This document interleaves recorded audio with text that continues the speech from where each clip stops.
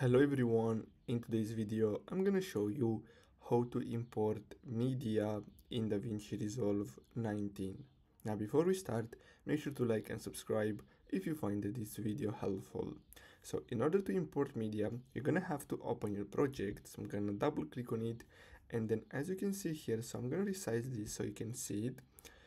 You have here the timeline. Here you're gonna have the preview, and then here you're gonna have to right click, and then you can create folders. You can create a new timeline, you can remove all clips, but the most important thing and the thing that we are looking for is the import media button. So simply click on that, and then you're gonna have to simply go and upload your media file. So I'm gonna upload these photos and this video, and then click on open, and basically that's all you have to do. Now we can simply drag this over to our timeline, and we can start editing the video, as you can see right here.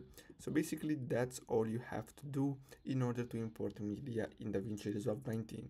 So I hope you found this video helpful. Don't forget to like and subscribe. Thanks for watching.